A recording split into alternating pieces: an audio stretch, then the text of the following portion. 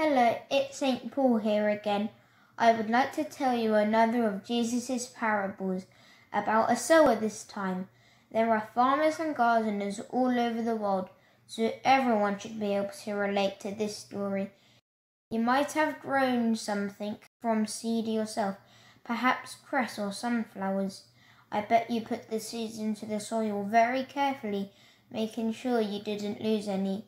Well, when you sow wheat, that is quite different.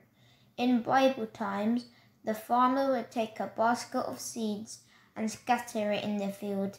As we can find out in the story, he could not always guarantee where the seeds would end up. Sow your seeds, from Bob Hartman's Rhyming Bible. Sow your seeds gently on the ground, which will grow and which will not, and where will fruit be found? A farmer went to sow his seed, said Jesus, one fine day. He threw them here, he threw them there, he threw them every way. Now some seeds fell upon the path. They bounced and rolled around, so birds swooped down with hungry cries and swallowed them all down. Sow your seeds gently on the ground, which will grow and which will not, and where will fruit be found? And some seeds fell among the rocks, and then began to sprout, but withered in the shallow soil when the sun came out. Sow your seeds gently on the ground, which will grow and which will not, and where will fruit be found? And some seeds fell among the weeds. They grew there side by side, until the sharp points strangled them, and every seedling died. Sow your seeds gently on the ground, which will grow and which will not, and where will fruit be found? But some seeds fell on fertile ground, and soon began to grow, and gave good fruit 100 times more than what was sown.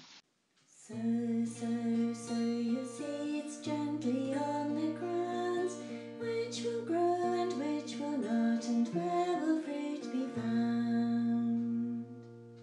Then Jesus' friends all came to him, questions in their mouths. We're puzzled by your story.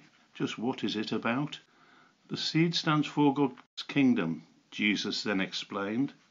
The ground is like the human heart. No one's quite the same. Some hearts are like the hardened path, and when they hear God's news, they simply do not understand and walk away confused. And then, my friends, it's just the time the devil comes to play. And much like all those greedy birds, he steals the truth away. Some hearts are like the rocky ground. God's truths take hold at first, but withers up when life gets hard and goes from bad to worse.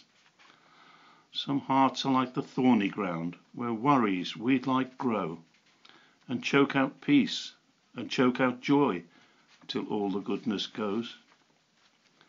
But some are like the fertile ground, and when God's truth takes root, it grows into a lovely tree, bursting rich with fruit.